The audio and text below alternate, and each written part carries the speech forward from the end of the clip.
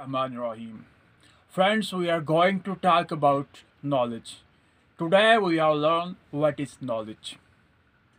As far as our life is concerned, it is the name of feelings, it is the name of ideas, it is full of emotions, passions, and struggles.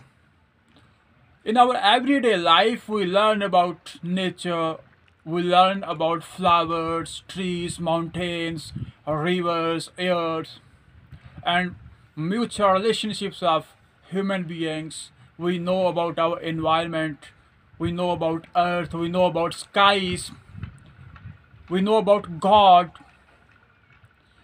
but very few of us hanker after the realities.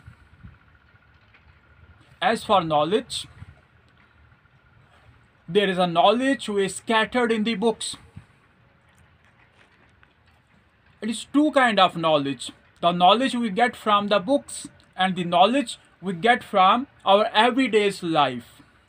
To me, the knowledge we get from the books is not knowledge, it is information. And the facts, the ideas, the realities, the calculated conclusions we get from the bitter realities, our experiences of the life, it is called knowledge. So knowledge is the name of facts. Knowledge is the name of moral lessons.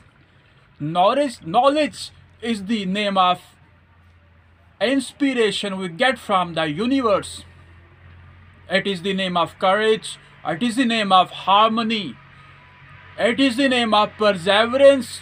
It is the name of values. It is the name of qualities. And it is the name of elevation. The true essence we get from our everyday's life, that is called knowledge. Thank you.